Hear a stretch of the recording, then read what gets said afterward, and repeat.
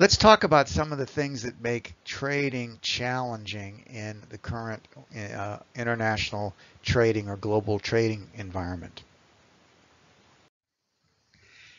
Tariffs and other trade restrictions are part of the country's legal structure, but they may be established or removed for political reasons.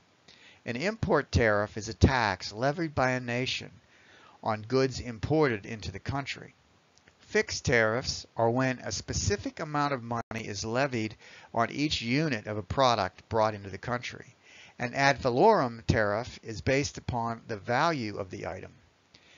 Countries sometimes levy tariffs for political reasons, as when they impose sanctions against other countries in order to cause a particular political event to occur. Critics of protective tariffs argue that their use inhibits free trade and it reduces competition. Supporters of protective tariffs say they insulate domestic industries, particularly new ones, against well-established foreign competitors. Exchange controls are regulations that restrict the amount of currency that can be bought or sold. Some countries control foreign trade by forcing foreign exchanges through the central bank. Some countries control their foreign trade by forcing business people to buy and sell foreign products through a central bank. When foreign currency is in short supply, as it is in many less developed countries, the government uses foreign currency to purchase necessities and capital goods and produces other products locally, thus limiting the need for foreign imports. Economic changes have spurred companies to bring their manufacturing operations from outside of the country back into the United States. For example, the rise of the middle class in China has spurred employees to demand higher wages and better jobs. This resulting in higher costs for companies whose motivation was to take their manufacturing offshores to decrease expenses. Wages going up means they're saving less by offshoring to China. Additionally, Americans are wanting manufacturing jobs to come back to America out of a desire for more and better paying American jobs, and that creates a consumer demand for American-made products. Other legal barriers to trade are quotas, embargoes, and dumping practices.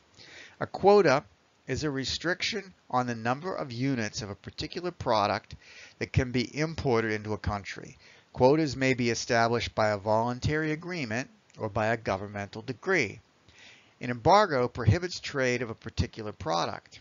Embargoes are generally directed at specific goods or countries and may be established for political, economic, health, or religious reasons.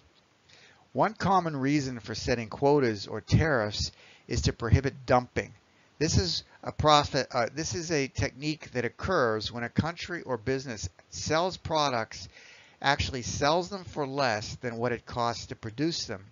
This is done on an effort to either take or maintain market share as currency fluctuations change the pricing dynamics. For example, a company may dump its products for several different reasons.